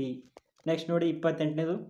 ಕರ್ನಾಟಕದ ಯಾವ ಸ್ಥಳದಲ್ಲಿ ಬಾಹುಬಲಿ ವಿಗ್ರಹ ಇಲ್ಲ? ಧರ್ಮಸ್ಥಳ, ಶ್ರವಣಬೆಳಗೊಳ, ಕಾರ್ಕಳ, ಉಡುಪಿ. ಎಲ್ಲಿಲ್ಲ ಅಂತಂದರೆ ಉಡುಪಿಯಲ್ಲಿಲ್ಲ. ಬಾಹುಬಲಿಯ ಮೂರ್ತಿಯಲ್ಲಿ ಕಾಣುವುದಿಲ್ಲ. ಉಡುಪಿ, ಆಪ್ಷನ್ ಡಿ, ಉಡುಪಿಯಲ್ಲಿ ಕಾಣುವುದಿಲ್ಲ. ಎಲ್ಲೆಲ್ಲಿ ಕಾಣ್ತೀವಪ್ಪ ಅಂತಂದರೆ ಶ್ರವಣಬೆಳಗೊಳದಲ್ಲಿ 58 ಅಡಿ ಇದೆ. 58 ಅಡಿ ಯಾವ ಕಾಲದಲ್ಲಿ ಅಂತಂದರೆ 1981ರಿಂದ 83ರ ಕಾಲಾವಧಿಯಲ್ಲಿ ಶ್ರವಣಬೆಳಗೊಳದಲ್ಲಿ ಹಾಸನ. ಇನ್ನು ಕಾರ್ಕಳದಲ್ಲಿ ಉಡುಪಿ ಹತ್ರ ಕಾರ್ಕಳ 42 ಅಡಿ ಇದೆ. ಎಷ್ಟು ಹೈಟ್ ಇದೆ? 42 ಅಡಿ. ಉಡುಪಿ ಹತ್ರ 42 ಅಡಿ. ನಿರ್ಮಾಣಗೊಂಡಿದ್ದು 1432ರಲ್ಲಿ. ತದಾದ ನಂತರ ಎಲ್ಲಿ? ಧರ್ಮಸ್ಥಳ ಎಲ್ಲಿದೆ? ಎಷ್ಟು ಅಡಿ ಇದೆ ಅಂತಂದರೆ ದಕ್ಷಿಣ ಕನ್ನಡ ಧರ್ಮಸ್ಥಳ 39 ಅಡಿ. 1973ರಲ್ಲಿ ಇದು ನಿರ್ಮಿಸಿದ್ದಾರೆ ಇದನ್ನು. ತದಾದ ನಂತರ ವೇಣೂರು ದಕ್ಷಿಣ ಕನ್ನಡದ ವೇಣೂರಿನಲ್ಲಿ ಎಷ್ಟಿದೆ? ಅದರ ಹೈಟು 35 ಅಡಿ ಇದೆ. ಗೊಮ್ಮಟೇಶ್ವರ ಹೈಟ್ ಎಷ್ಟಿದೆ? 35 ಅಡಿ. ಯಾವಾಗ ಅಂತಂದರೆ 1604ರಲ್ಲಿ ನಿರ್ಮಾಣಗೊಂಡಿತ್ತು. 1604ರಲ್ಲಿ. ತದಾದ ನಂತರ ಎಷ್ಟಪ್ಪ ಅಂತಂದರೆ ಗೊಮ್ಮಟಗಿರಿ, ಮೈಸೂರಿನ ಗೊಮ್ಮಟಗಿರಿಯಲ್ಲಿ. ನೆಕ್ಸ್ಟ್ ನೋಡಿ, ಒಟ್ಟು 5 ಇವೆ. ಕರ್ನಾಟಕದಲ್ಲಿ ಎಷ್ಟಿವೆ ಅಂತಂದರೆ ಗೊಮ್ಮಟೇಶ್ವರ ಮೂರ್ತಿಗಳು ಒಟ್ಟು 5 ಇವೆ. ಯಾವ ಅಂತ ಇನ್ನೊಂದು ಸರಿ ಹೇಳ್ತೀನಿ ನೋಡಿ. ಶ್ರವಣಬೆಳಗೊಳ, ಕಾರ್ಕಳ, ಧರ್ಮಸ್ಥಳ, ವೇಣೂರು, ಗುಮ್ಮಟಗಿರಿ. ಒಟ್ಟು 5 ಸ್ಥಳಗಳಲ್ಲಿ ಬಾಹುಬಲಿ ವಿಗ್ರಹವನ್ನು ನಾವು ಕಾಣುತ್ತೇವೆ ಕರ್ನಾಟಕದಲ್ಲಿ. 29ನೇ ಪ್ರಶ್ನೆ ನೋಡಿ. ಕೆಂಪು ಕೋಟೆಯನ್ನು ಕಟ್ಟಿಸಿದವರು ಯಾರು? ಅಕ್ಬರ್, ಶಹಜಾನ್, ಜಹಾಂಗೀರ್, ಶೇರ್ ಶಾ. ಯಾರು ಕಟ್ಟಿಸ್ತಾರೆ ಅಂತಂದರೆ ಕೆಂಪು ಕೋಟೆಯನ್ನು? ಶಹಜಾನು. ಎಷ್ಟರ ಕಟ್ಟಿಸ್ತಾನೆ ಅಂತಂದರೆ 1638ರಿಂದ ಪ್ರಾರಂಭವಾಗಿ 1638ರಿಂದ 1648ರವರೆಗೆ ಕೆಂಪು ಕೋಟೆಯನ್ನು ಕಟ್ಟಿಸ್ತಾನೆ ಶಹಜಾನ್. ಇದು ಯಾವ ಶೈಲಿಯೊಳಗಿದೆ ಅಂತಂದರೆ ಇಂಡೋ ಇಸ್ಲಾಮಿಕ್ ಶೈಲಿ ಒಳಗಿದೆ. ಇದರ ಶಿಲ್ಪಿ ಯಾರಪ್ಪ ಅಂತಂದರೆ ಉಸ್ತಾದ್ ಅಹ್ಮದ್ ಲಾಹೋರಿ ಅಥವಾ ಉಸ್ತಾದ್ ಇಸಾ ಅವರು. ತಾಜ್ ಮಹಲ್ ಕೂಡ ಕಟ್ಟಿಸ್ತಾರೆ. ಇದೇ ಶಿಲ್ಪಿ ಹೆಸರು ತಾಜ್ ಮಹಲ್. ಕಟ್ಟಿಸುವ ಶಿಲ್ಪಿ ಹೆಸರು ತಾಜ್ ಮಹಲ್. ಯಾವಾಗ ಅಂತಂದರೆ 1632ರಲ್ಲಿ ಪ್ರಾರಂಭವಾಗಿ ತಾಜ್ ಮಹಲು 1653ರಲ್ಲಿ ಯಾರು ಕಟ್ಟಿಸ್ತಾರೆ? ಅದು ಕೂಡ ಶಹಜಾನ್ ಅವರ ಕಾಲಾವಧಿಯಲ್ಲಿ ಆತನ ಮಡದಿಗಾಗಿ ಕಟ್ಟಿಸಿದ ತಾಜ್ ಮಹಲು 1632ರಲ್ಲಿ ಪ್ರಾರಂಭವಾಗಿ 1653ರವರೆಗೆ ಯಾವ ನದಿಯ ತೀರದಲ್ಲಿ? ಯಮುನಾ ನದಿಯ ದಡದಲ್ಲಿದೆ ತಾಜ್ ಮಹಲು. ಇವರನ್ನು ಏನಂತ ಕರಿತೀವಿ ಅಂತಂದರೆ ಮೊಘಲರ ಕಲೆ ಮತ್ತು ವಾಸ್ತುಶಿಲ್ಪದ ಸುವರ್ಣಯುಗ ಅಂತ ಕರಿತೀವಿ. ಶಹಜಾನ್ ಕಾಲಾವಧಿಯನ್ನು ಮೊಘಲರ ಕಾಲದ ಕಲೆ ಮತ್ತು ವಾಸ್ತುಶಿಲ್ಪದ ಸುವರ್ಣ ಯುಗ ಅಂತ ಕರಿತೀವಿ. ನೆಕ್ಸ್ಟ್ ನೋಡಿ, ವಿಶ್ವ ಜಿಮ್ನಾಸ್ಟಿಕ್ ಚಾಲೆಂಜ್ ಕಪ್ ಸ್ಪರ್ಧೆಯಲ್ಲಿ ಚಿನ್ನದ ಪದಕ ಪಡೆದ ಮೊದಲ ಭಾರತದ ಕ್ರೀಡಾಪಟು ದೀಪಾ ಕರ್ಮಾಕರ್, ಪಲರ್ ಕೌರ್, ಕರ್ಣಂ ಮಲ್ಲೇಶ್ವರಿ, PT ಉಷಾ. ಯಾರಂತಂದರೆ ಜಿಮ್ನಾಸ್ಟಿಕ್ ಸ್ಪರ್ಧೆಯಲ್ಲಿ ಬರುವುದು ಕೇವಲ ದೀಪಾ ಕರ್ಮಾಕರ್ ಅವರು. ಯಾವ ರಾಜ್ಯದವರು ಅಂತಂದರೆ ತ್ರಿಪುರಾ ರಾಜ್ಯದವರು. ಇವರಿಗೆ 2016ರಲ್ಲಿ ರಾಜೀವ್ ಗಾಂಧಿ ಪ್ರಶಸ್ತಿ ಕೂಡ, ರಾಜೀವ್ ಗಾಂಧಿ ಖೇಲ್ ರತ್ನ ಪ್ರಶಸ್ತಿ ಲಭಿಸಿದೆ ದೀಪಾ ಕರ್ಮಾಕರ್ ಅವರಿಗೆ. ತ್ರಿಪುರಾ ರಾಜ್ಯದ ಆಟಗಾರ್ತಿಯವರು ಜಿಮ್ನಾಸ್ಟಿಕ್ ಸ್ಪರ್ಧೆಯವರು. ನೆಕ್ಸ್ಟ್ ನೋಡಿ 31ನೇ ಪ್ರಶ್ನೆ. ಪಾಣಿಪತ್ನ ಪ್ರಥಮ ಯುದ್ಧ ಯಾವ ಅರಸರ ಮಧ್ಯೆ ನಡೆಯಿತು? ಬಾಬರ್ ಮತ್ತು ಹೇಮು, ಇಬ್ರಾಹಿಂ ಲೋಧಿ ಮತ್ತು ಅಕ್ಬರ್, ಇಬ್ರಾಹಿಂ ಲೋಧಿ ಮತ್ತು ಬಾಬರ್, ಅಕ್ಬರ್ ಮತ್ತು ಹೇಮು. ಮೊದಲ ಪಾಣಿಪತ್ ಕದನ ಇಬ್ರಾಹಿಂ ಲೋಧಿ ಮತ್ತು ಬಾಬರ್ ನಡುವೆ ನಡೆಯುತ್ತೆ 1526ರಲ್ಲಿ. ಬಾಬರ್ ಮತ್ತು ಇಬ್ರಾಹಿಂ ಲೋಧಿ ನಡುವೆ ಅವಾಗ ಯಾರಿಗೆ ವಿಜಯ ಆಗುತ್ತೆ? ಬಾಬರ್ಗೆ ವಿಜಯ ಆಗುತ್ತೆ. ಮೊದಲ ಪಾಣಿಪತ್ ಕದನ. ಎರಡನೇ ಪಾಣಿಪತ್ ಕದನ ಯಾರ ನಡುವೆ ಆಗುತ್ತೆ? 1556ರಲ್ಲಿ. 1556 ಅಕ್ಬರ್ ಮತ್ತು ಹೇಮುನ ನಡುವೆ ನಡೆಯುತ್ತೆ. ಅವಾಗ ಅಕ್ಬರ್ಗೆ ಜಯಿಸಲಾಗುತ್ತಾನೆ ಎರಡನೇ ಪಾಣಿಪತ್ ಕದನದಲ್ಲಿ. ಮೂರನೇ ಪಾಣಿಪತ್ ಕದನ ನಿಮಗೆ ಗೊತ್ತಿರಬೇಕು. 1761ರಲ್ಲಿ ಮರಾಠರು ಮತ್ತು ಅಫ್ಘಾನ್ ದೊರೆಯಾದ ಹಮ್ಮಾದ್ ಶಾ ಅಬ್ದಾಲಿ ಅವರ ಜೊತೆ ಯಾರಿಗೆ ವಿಜಯಶಾಲಿ ಆಗ್ತಾರೆ? ಹಮ್ಮಾದ್ ಶಾ ಅಬ್ದಾಲಿ ವಿಜಯಶಾಲಿ ಆಗ್ತಾನೆ, ಮರಾಠರಿಗೆ ಸೋಲಾಗುತ್ತೆ. ಮೂರನೇ ಪಾಣಿಪತ್ ಕದನ 1761, ಎರಡನೇ ಪಾಣಿಪತ್ ಕದನ 1556. ನೆಕ್ಸ್ಟ್ ನೋಡಿ, ಆರ್ಯ ಸಮಾಜದ ಸಂಸ್ಥಾಪಕರು ಯಾರು? ಸ್ವಾಮಿ ವಿವೇಕಾನಂದ, ಸುಭಾಷ್ ಚಂದ್ರ ಬೋಸ್, ರಾಜಾರಾಮ್ ಮೋಹನ್ ರಾಯ್, ಸ್ವಾಮಿ ದಯಾನಂದ ಸರಸ್ವತಿ. ಆರ್ಯ ಸಮಾಜದ ಸ್ಥಾಪಕ ಯಾರಂತಂದರೆ ಸ್ವಾಮಿ ದಯಾನಂದ ಸರಸ್ವತಿ ಅವರು. ಇವರನ್ನು ಏನು ಮಾಡ್ತಾರೆ ಇವರು ಸ್ವಾಮಿ ದಯಾನಂದ ಸರಸ್ವತಿ ಅವರು? ವೇದಗಳಿಗೆ ಹಿಂತಿರುಗಿ ಎಂದು ಕರೆ ಕೊಡ್ತಾರೆ ಸ್ವಾಮಿ ದಯಾನಂದ ಸರಸ್ವತಿ ಅವರು. ಮತ್ತು ಸತ್ಯಾರ್ಥ ಪ್ರಕಾಶ ಕೃತಿಯನ್ನು ಹೊರಡಿಸ್ತಾರೆ, ಸತ್ಯಾರ್ಥ ಪ್ರಕಾಶ. ಮತ್ತು ಇವ್ರದ್ದು ಸ್ವಧರ್ಮ, ಸ್ವಭಾಷೆ, ಸ್ವರಾಷ್ಟ್ರ, ಸ್ವರಾಜ, ಇವು 4 ಸ್ವನ್ನ ಸಿದ್ಧಾಂತಗಳನ್ನು ಪ್ರತಿಪಾದಿಸಿದವರು ಯಾರಂತಂದರೆ ಸ್ವಭಾಷೆ, ಸ್ವರಾಜ, ಸ್ವಧರ್ಮ, ಸ್ವರಾಷ್ಟ್ರ, ಇವು 4 ಸಿದ್ಧಾಂತಗಳು ಸ್ವಾಮಿ ದಯಾನಂದ ಸರಸ್ವತಿ ಅವರು ಮಂಡನೆ ಮಾಡ್ತಾರೆ. ಇವರು ಇನ್ನೊಂದು ಭಾರತೀಯರಿಗೆ ಅಂತಂದು ಕರೆ ಕೊಟ್ಟವರು ಕೇಳಿದಾನೆ ಎಕ್ಸಾಮಲ್ಲಿ, ಭಾರತೀಯರಿಗಾಗಿ ಅಂತಂದು ಹೇಳಿದವರು ಕೂಡ ಸ್ವಾಮಿ ದಯಾನಂದ ಸರಸ್ವತಿಯವರು. 33ನೇ ಪ್ರಶ್ನೆ ನೋಡಿ. ಸಂಪೂರ್ಣವಾಗಿ ಅಮೃತ ಶಿಲೆಯಿಂದ ಕಟ್ಟಿದ ಮೊದಲ ಮೊಘಲ್ ಕಟ್ಟಡ ತಾಜ್ ಮಹಲ್, ಮೋತಿ ಮಸೂದಿ, ಹುಮಾಯೂನ್ ಗೋರಿ, ಇತಮತ್ ಉದ್ ಔಲ್ನ ಗೋರಿ. ಯಾವುದಂತಂದರೆ ಹುಮಾಯೂನನ ಗೋರಿ. ಇದು ಅಮೃತ ಶಿಲೆಯಿಂದ ಕಟ್ಟಿಸಿದ ಕಟ್ಟಡ ಯಾವುದಂದರೆ ಹುಮಾಯೂನ್ ಗೋರಿ. ನೆಕ್ಸ್ಟ್ ಪ್ರಶ್ನೆ ನೋಡಿ. ಈ ಕೆಳಗಿನವರಲ್ಲಿ ಯಾರನ್ನು ಭಾರತವನ್ನು ಆಳಿದ ಪ್ರಥಮ ರಾಷ್ಟ್ರೀಯ ರಾಜನೆಂದು ಕರೆಯಬಹುದಾಗಿದೆ? ಚಂದ್ರಗುಪ್ತ ಮೌರ್ಯ, ಕನಿಷ್ಕ, ಹರ್ಷ, ಅಜಾತಶತ್ರು. ಯಾರನ್ನ? ಚಂದ್ರಗುಪ್ತ ರಾಷ್ಟ್ರೀಯ ದೊರೆ. ಯಾರಪ್ಪ ರಾಷ್ಟ್ರೀಯ ದೊರೆ? ಚಂದ್ರಗುಪ್ತ, ಅಶೋಕ, ಅಕ್ಬರ್. ಇವರು 3 ಕೂಡ ರಾಷ್ಟ್ರೀಯ ದೊರೆ ಅಂತ ಕರೆಸ್ಕೊಂಡವ್ರು ಯಾರಂತಂದ್ರೆ ಚಂದ್ರಗುಪ್ತ ಮೌರ್ಯ, ಅಶೋಕ, ಅಕ್ಬರು. ಇವರು 3 ಜನ ರಾಷ್ಟ್ರೀಯ ದೊರೆಗಳು, ರಾಷ್ಟ್ರೀಯ ರಾಜರಂತ ಕರೆದಿದ್ದಾರೆ ಇತಿಹಾಸಕಾರರು. 35ನೇ ಪ್ರಶ್ನೆ ನೋಡಿ. ರಾಷ್ಟ್ರ ಲಾಂಛನದಲ್ಲಿರುವ ಸತ್ಯಮೇವ ಜಯತೆ ವಾಕ್ಯವನ್ನು ಈ ಕೆಳಕಂಡ ಯಾವ ಗ್ರಂಥದಿಂದ ತೆಗೆದುಕೊಳ್ಳಲಾಗಿದೆ?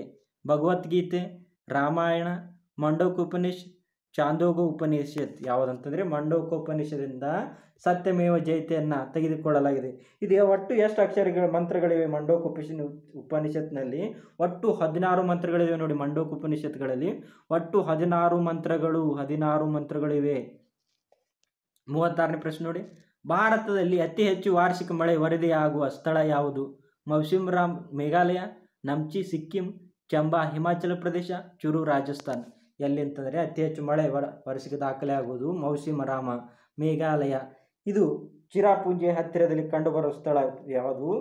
ಮೌಸಿಮ್ರಾಮ್ ಚಿರಾಪುಂಜಿಯ ಹತ್ತಿರ. ಎಷ್ಟು ಮಳೆ ಆಗುತ್ತೆ ವಾರ್ಷಿಕ ಅಂತಂದರೆ 11,872 ಮೀಟರು. 11,872. ಇನ್ನು ಕರ್ನಾಟಕದ ಚಿರಾಪುಂಜಿ ನಿಮಗೆ ಗೊತ್ತಿರಬೇಕು, ಆಗುಂಬೆ. ಇನ್ನು ಕರ್ನಾಟಕದಲ್ಲಿ ಅತಿ ಹೆಚ್ಚು ಮಳೆ ಬೀಳುವ ಸ್ಥಳ ದಾಖಲೆ ಇತ್ತೀಚೆಗೆ ಎಲ್ಲಿ ಅಂತಂದರೆ ಹುಲಿಕಲ, ಶಿವಮೊಗ್ಗದಲ್ಲಿ. ಇನ್ನು ಅತಿ ಕಡಿಮೆ ಮಳೆ ಬೀಳುವ ಸ್ಥಳ ನಮ್ಮ ಕರ್ನಾಟಕದ ಎಲ್ಲಿ ಅಂತಂದರೆ ಚಿತ್ರದುರ್ಗ ಜಿಲ್ಲೆಯ ಚಳ್ಳಕೆರೆ ತಾಲೂಕಿನ ಚಿಕ್ಕನಾಯಕನಹಟ್ಟಿಯಲ್ಲಿ ಅತಿ ಕಡಿಮೆ ಮಳೆ ಬೀಳುವ ಸ್ಥಳ. 37ನೇ ಪ್ರಶ್ನೆ ನೋಡಿ. ಮೈ ಎಕ್ಸ್ಪೆರಿಮೆಂಟ್ ವಿತ್ ಟ್ರೂತ್ ಯಾರ ಬದುಕನ್ನು ಆಧರಿಸಿ ಬರೆದ ಆತ್ಮಕಥೆ? ಮಹಾತ್ಮ ಗಾಂಧಿ, ಸುನಿಲ್ ಗಾವಸ್ಕರ್, ಸಚಿನ್ ತೆಂಡೂಲ್ಕರ್, ಸಾವರ್ಕರ್. ಮೈ ಎಕ್ಸ್ಪೆರಿಮೆಂಟ್ ವಿತ್ ಟ್ರೂತ್ ಯಾರದಂತಂದರೆ ಮಹಾತ್ಮ ಗಾಂಧೀಜಿಯವರ ಆತ್ಮಕಥೆ. ಸುನಿಲ್ ಗಾವಸ್ಕರ್ ಯಾವುದಂತಂದರೆ ಸನ್ನಿ ಡೇಸು. ಸುನಿಲ್ ಗಾವಸ್ಕರ್ ಸನ್ನಿ ಡೇಸ್. ಆದರೆ Sachin Tendulkar ಯಾವುದಂತಂದರೆ playing it my way. Sachin Tendulkar ಅವರ ಆತ್ಮಚರಿತ್ರೆ playing it my way. Babu Rajendra Prasad ಅವರ ಆತ್ಮಚರಿತ್ರೆ ನಿಮ್ಗೆ ಗೊತ್ತಿರಬೇಕು. ಅವರ ಆತ್ಮಚರಿತ್ರೆ ಹೆಸರೇ ಆತ್ಮಕಥಾ. ಬಾಬು ರಾಜೇಂದ್ರ ಪ್ರಸಾದ್ ಅವರ ಆತ್ಮಚರಿತ್ರೆ ಪುಸ್ತಕ ಹೆಸರು ಆತ್ಮಕಥಾ. ಇನ್ನು ಅಂಬೇಡ್ಕರ್ ಅವ್ರದ್ದು ಆತ್ಮಚರಿತ್ರೆ ಪುಸ್ತಕ ವೇಟಿಂಗ್ ಫಾರ್ ವೀಸಾ. ಅಂಬೇಡ್ಕರ್ ಅವ್ರದ್ದು ವೇಟಿಂಗ್ ಫಾರ್ ವೀಸಾ. ಇನ್ನು ನೆಲ್ಸನ್ ಮಂಡೇಲಾ ಅವ್ರದ್ದು ಗೊತ್ತಿರಬೇಕು, ಲಾಂಗ್ ವಾಕ್ ಟು ಫ್ರೀಡಮ್. ಕೇಳಿದಾನೆ ಎಕ್ಸಾಮಲ್ಲಿ ನೆಲ್ಸನ್ ಮಂಡೇಲಾ ಅವರ ಆತ್ಮಚರಿತ್ರೆ ಪುಸ್ತಕ long walk to freedom. Next ಪ್ರಶ್ನೆ ನೋಡಿ. ಉಚ್ಚ ನ್ಯಾಯಾಲಯದ ಪ್ರಕಾರ ರಾಜ್ಯ ಪೊಲೀಸ್ ಮಹಾನಿರ್ದೇಶಕರು ಕನಿಷ್ಠ ಅಧಿಕಾರಾವಧಿ ಎಷ್ಟು ವರ್ಷಗಳು? 3 ವರ್ಷಗಳು, 2 ವರ್ಷಗಳು, 5 ವರ್ಷಗಳು, 1 ವರ್ಷಗಳು.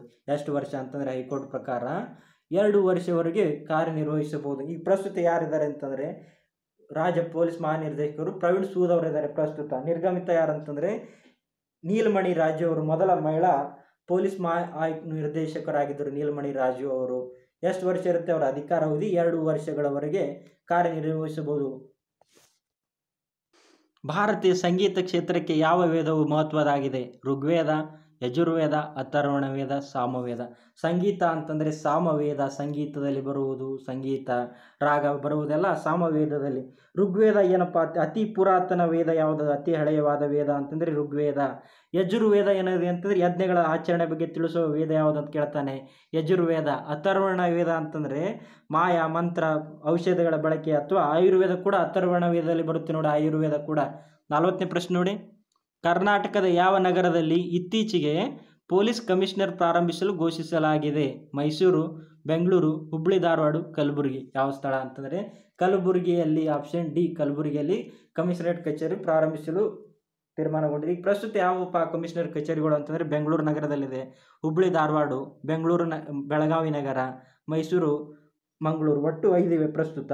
ಈ 6ನೇದಂದ್ರೆ ಕಲಬುರಗಿ. ಇನ್ನು 41ನೇ ಪ್ರಶ್ನೆ ನೋಡಿ. ಕರ್ನಾಟಕದಲ್ಲಿ ಜಿಲ್ಲಾ ಪೊಲೀಸ್ ಘಟಕಗಳಿಗೆ SP ಅವರು ಮುಖ್ಯಸ್ಥರಾಗಿರುತ್ತಾರೆ. ಅದರಂತೆ ಪೊಲೀಸ್ ವಲಯಗಳಿಗೆ ಈ ಕೆಳಕಂಡವರು ಮುಖ್ಯಸ್ಥರಾಗಿರುತ್ತಾರೆ. ವಲಯಗಳಿಗೆ commissioner of police, inspector general of police, additional director of police, senior superintendent of police. ಯಾರಂತಂದರೆ inspector general of police IG ಅವರಾಗಿರ್ತಾರೆ. IG ವಲಯಗಳ ಮುಖ್ಯಸ್ಥರು ಯಾರಾಗಿರ್ತಾರೆ? IG ಅವರು. ಪೊಲೀಸ್ನ ಅತ್ಯುನ್ನತ ಶ್ರೇಣಿ, ಕೆಳ ಶ್ರೇಣಿ ಯಾವುದಂತಂದರೆ ಪೊಲೀಸ್ ಕಾನ್ಸ್ಟೇಬಲ್.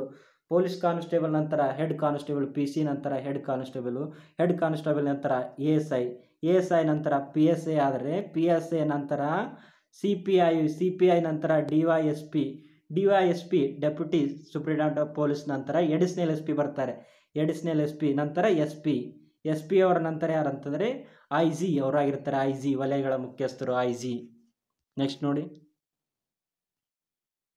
ಗಡಿಯಾರದಲ್ಲಿ ಮುಂಜಾನೆ 6 ಗಂಟೆಯಾದಾಗ ಗಂಟೆ ಮತ್ತು ಮಿನಿಟಿನ ಮುಳ್ಳುಗಳ ಕೋನ ಯಾವ ಡಿಗ್ರಿಯಲ್ಲಿ ಇರುತ್ತದೆ? 90 ಡಿಗ್ರಿ.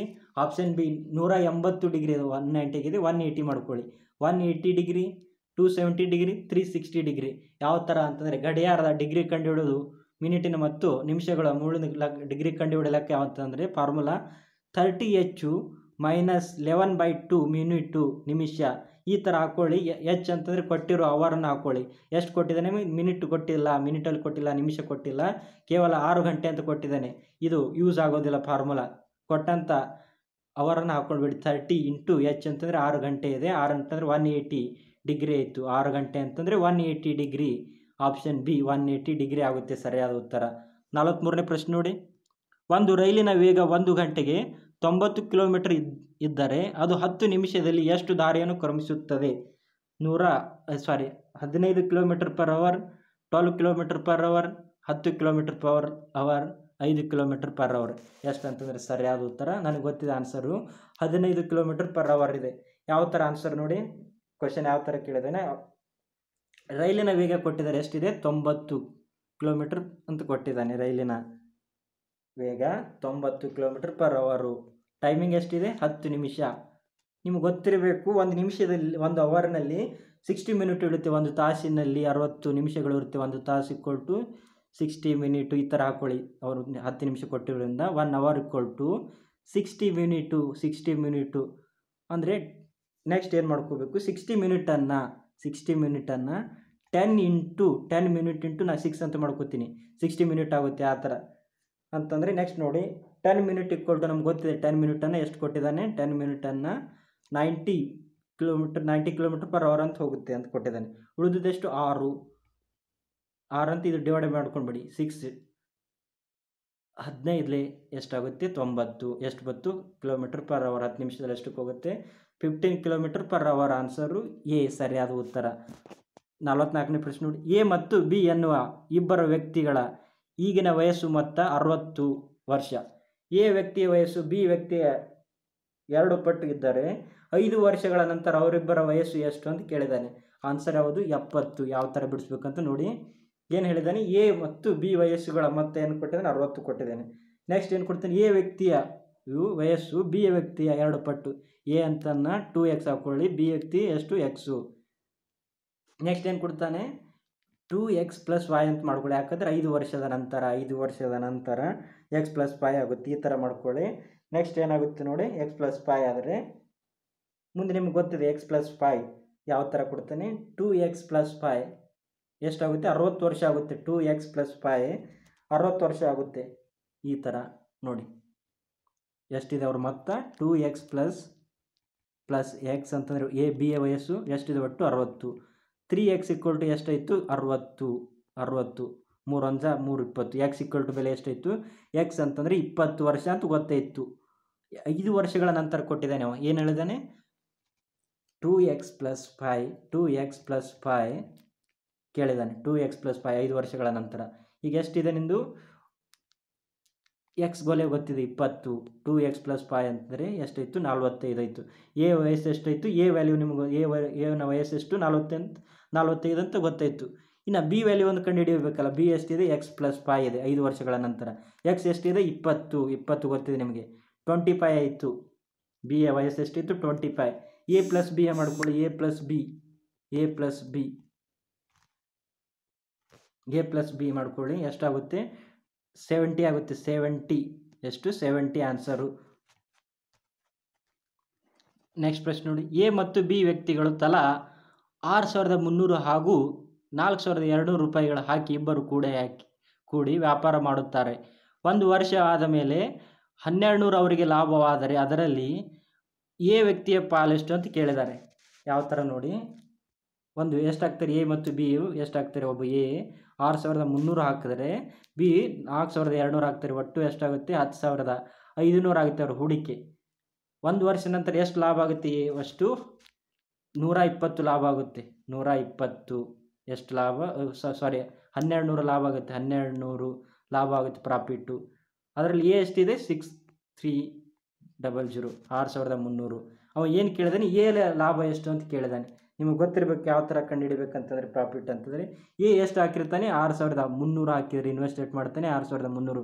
ಒಟ್ಟು ಅವರ ಮತ್ತೆ ಎಷ್ಟಿದೆ 10,500. ಎಷ್ಟಾಗುತ್ತೆ ಹೂಡಿಕೆ ಲಾಭ ಎಷ್ಟಾಗಿದೆ 1,200. ಈ ಥರ ಮಾಡ್ಕೊಳ್ಳಿ, ಬರುತ್ತೆ ನಿಮಗೆ. ಈ 2,0 ಹೋದರೆ ಮಾಡಿ ನೋಡಿ ಎಷ್ಟು ಆನ್ಸರ್ ಆಗುತ್ತೆ. 780 ಆನ್ಸರ್ ಬರುತ್ತೆ. 780 ಬರುತ್ತೆ ಆನ್ಸರು. ಯಾವ ಥರ ನೋಡಿ 780 ಆನ್ಸರ್ ಆಗುತ್ತೆ. ನೆಕ್ಸ್ಟ್ ನೋಡಿ, ಇದು ಸಿಂಬಲ್ ಪ್ರಾಬ್ಲಮ್ ಇದೆ. ಯಾವ ಥರ ಕೊಟ್ಟಿದ್ದಾನೆ ಅಂತ ಹೇಳ್ತೀನಿ. 2 ಸ್ಟೇಟ್ ಅರೋ ಮಾರ್ಕ್ ಇದೆ. 2 ಸ್ಟೇಟ್ ಅರೋ ಮಾರ್ಕ್ ಆದ ನಂತರ ಒಂದು ಅಪ್ ಸ್ಟ್ರೀಮ್, ಒಂದು ಅಪ್ ಇದೆ, ಒಂದು ಡೌನ್ ಇದೆ. ನೆಕ್ಸ್ಟ್ ಏನು ಮಾಡ್ತೀನಿ, ಮತ್ತೆ ಅದೇ ಥರ ಇದೆ. 2 ಸ್ಟೇಟ್ ಇವೆ, ಒನ್ ಡೈರೆಕ್ಷನ್ ಇದೆ, ಸೇಮ್ ಡೈರೆಕ್ಷನ್ ಇದೆ.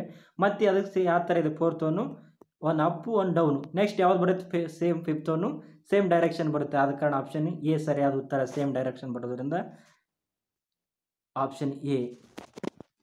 47ನೇ ಪ್ರಶ್ನೆ ನೋಡಿ. ಯರ್ಲಾಂಗ್ ಜಾಂಗ್ಪು ನದಿಯನ್ನು ಭಾರತದಲ್ಲಿ ಯಾವ ಹೆಸರಿನಿಂದ ಕರೆಯಲಾಗುತ್ತದೆ? ಗಂಗಾ, ಇಂಡಸ್, ಬ್ರಹ್ಮಪುತ್ರ, ಮಹಾನದಿ. ಯಾರ್ಲಾಂಗ್ ಜಾಂಗ್ಪು ಅಂತಂದು ಬ್ರಹ್ಮಪುತ್ರ ನದಿಯನ್ನು ಕರಿತೀವಿ. ಬ್ರಹ್ಮಪುತ್ರ ನದಿಯನ್ನು. ಇದು ಎಷ್ಟು ಉದ್ದ ಇದೆ ಅಂತಂದರೆ 2,850 ಕಿಲೋಮೀಟರ್ ಉದ್ದ ಇದೆ ಬ್ರಹ್ಮಪುತ್ರ ನದಿ. ಬ್ರಹ್ಮಪುತ್ರ ನದಿಯನ್ನು ಅಸ್ಸಾಂ ರಾಜ್ಯದ ಕಣ್ಣೀರು ನದಿ ಅಂತ ಕರಿತೀವಿ. ಅಸ್ಸಾಂ ರಾಜ್ಯದ ಕಣ್ಣೀರು ನದಿ. ನೆಕ್ಸ್ಟ್ ಪ್ರಶ್ನೆ ನೋಡಿ. ಕರ್ನಾಟಕದಲ್ಲಿ ಪ್ರಥಮವಾಗಿ ಸ್ವಾತಂತ್ರ್ಯವನ್ನು ಘೋಷಿಸಿದ ಗ್ರಾಮ ಶಿವಪುರ, ವಿಧುರಾಶ್ವತ, ಈಸೂರು, ಕಿತ್ತೂರು. ಯಾವುದಂತಂದರೆ ಯಾವ್ದು ಆನ್ಸರ್ ಅಂತಂದರೆ ಈಸೂರು. ಸ್ವಾತಂತ್ರ್ಯಗೊಂಡ ಮೊದಲ ಹಳ್ಳಿ ಯಾವುದಂತಂದರೆ ಈಸೂರು. ಭಾರತ ದೇಶದಲ್ಲಿ ಮೊದಲ ಸ್ವಾತಂತ್ರ್ಯಗೊಂಡ ಹಳ್ಳಿ ಅಂತ ಕರೀತಾರೆ. ಎಲ್ಲಿದೆ ಈಸೂರು ಅಂತಂದರೆ ಶಿವಮೊಗ್ಗ ಜಿಲ್ಲೆಯ ಶಿಕಾರಿಪುರ ತಾಲೂಕಿನ ಈಸೂರದಲ್ಲಿ. ಯಾವಾಗ ಅಂತಂದರೆ ಕ್ವಿಟ್ ಇಂಡಿಯಾ ಮೂವ್ಮೆಂಟ್ ಚಳವಳಿಯಲ್ಲಿ 1942 ಸೆಪ್ಟೆಂಬರ್ ಯಾವ ದಿನ ಅಂತಂದರೆ ನಿಮ್ಗೆ ಗೊತ್ತಿರಬೇಕು. ಸೆಪ್ಟೆಂಬರ್ 29ರಂದು ಸ್ವಾತಂತ್ರ್ಯ ಪಡಿತೈತಿ ಈಸೂರು ಗ್ರಾಮ, ಶಿಕಾರಿಪುರ ತಾಲೂಕಿನ ಈಸೂರು ಗ್ರಾಮ. ಇನ್ನು ವಿಧುರಾಶ್ವತ ಕೊಟ್ಟಿದ್ದಾನಲ್ಲ, ವಿಧುರಾಶ್ವತ ಯಾವುದಪ್ಪ ಅಂತಂದರೆ ಕರ್ನಾಟಕದ ಜಲಿಯನ್ ವಾಲಾಬಾಗ್ ಅಂತ ಕರಿತೀವಿ. ವಿಧುರಾಶ್ವತ ಕರ್ನಾಟಕದ ಜಲಿಯನ್ ವಾಲಾಬಾಗ್. ಇದು ಚಿಕ್ಕಬಳ್ಳಾಪುರದಲ್ಲಿ ನಡೆದ ಘಟನೆ. 1938ರಲ್ಲಿ ನಡೆದಿರುತ್ತೆ ಇದು ದುರ್ಘಟನೆ. ನೆಕ್ಸ್ಟ್ ನೋಡಿ. ಮಯೋಪಿಯಾ ಎಂದರೇನು? ಬಣ್ಣಗಳ ಅಂಧತ್ವ, ರಾತ್ರಿ ಅಂಧತ್ವ, ದೂರದೃಷ್ಟಿ ದೋಷ, ಸಮೀಪ ದೃಷ್ಟಿ ದೋಷ. ಯಾವುದಂತಂದರೆ ಮಯೋಪಿಯಾ ಅಂತಂದರೆ ಸಮೀಪ ದೃಷ್ಟಿ ದೋಷ. ಇದರ ಮಯೋಪಿಯಾನ ಏನಪ್ಪ ಅದು ಸಮೀಪ ದೃಷ್ಟಿ ಅಂತಂದರೆ ಇವರಿಗೆ ಸಮೀಪ ವಸ್ತುಗಳು ಸ್ಪಷ್ಟವಾಗಿ ಕಾಣಿಸ್ತವೆ, ದೂರದ ವಸ್ತುಗಳು ಅಸ್ಪಷ್ಟವಾಗಿ ಕಾಣುವುದನ್ನು ಸಮೀಪ ದೃಷ್ಟಿ ದೋಷ. ಇದರ ಕೊರತೆಗೆ ಬಳಸುವ ಲೆನ್ಸ್ ಯಾವುದಪ್ಪ, ಮಸೂರ ಯಾವುದಂತಂದರೆ ನಿಮ್ನ ಮಸೂರ ಅಥವಾ ಕಾನ್ಕೇವ್ ಲೆನ್ಸನ್ನು ಬಳಸ್ತೇವೆ ಸಮೀಪ ದೃಷ್ಟಿಯನ್ನು. ಇನ್ನು ದೂರದೃಷ್ಟಿ ಯಾವುದಂತ ಕರಿತೀವಿ ಗೊತ್ತಂದರೆ ಹೈಪರ್ ಮಿಟ್ರೋಪಿಯಾ. ದೂರದೃಷ್ಟಿಯನ್ನು ಹೈಪರ್ ಮಿಟ್ರೋಪಿಯಾ. ಯಾವ ಲೆನ್ಸನ್ನು ಬಳಸ್ತೀವಿ ಅಂತಂದರೆ ಪಿನ ಮಸೂರ ಅಥವಾ ಕಾನ್ವೆಕ್ಸ್ ಲೆನ್ಸನ್ನು ದೂರದೃಷ್ಟಿಯಲ್ಲಿ. ದೂರದೃಷ್ಟಿ ಯಾವ ಥರ ಇರುತ್ತೆ, ದೂರದ ವಸ್ತುಗಳು ಸ್ಪಷ್ಟವಾಗಿ ಕಾಣಿಸ್ತೇವೆ ಇವರಿಗೆ, ಸಮೀಪ ವಸ್ತುಗಳು ಸ್ಪಷ್ಟವಾಗಿ ಕಾಣಿಸುವುದಿಲ್ಲ ದೂರದೃಷ್ಟಿ ಹೊಂದವರಿಗೆ. ನೆಕ್ಸ್ಟ್ ನೋಡಿ, ಕೊನೆಯ ಪ್ರಶ್ನೆ 50ನೇ ಪ್ರಶ್ನೆ ಪಾರ್ಟ್ 1. ಭಾರತದ ಯಾವ ರಾಜ್ಯ ಅತಿ ಹೆಚ್ಚು ಅರಣ್ಯ ಪ್ರದೇಶ ಹೊಂದಿದೆ? ಮಧ್ಯಪ್ರದೇಶ, ಹರಿಯಾಣ, ಅಸ್ಸಾಂ, ಪಶ್ಚಿಮ ಬಂಗಾಳ. ಯಾವುದಂತಂದರೆ ಮಧ್ಯಪ್ರದೇಶ ಅತಿ ಹೆಚ್ಚು ಅರಣ್ಯ ಹೊಂದಿರುವ ರಾಜ್ಯ.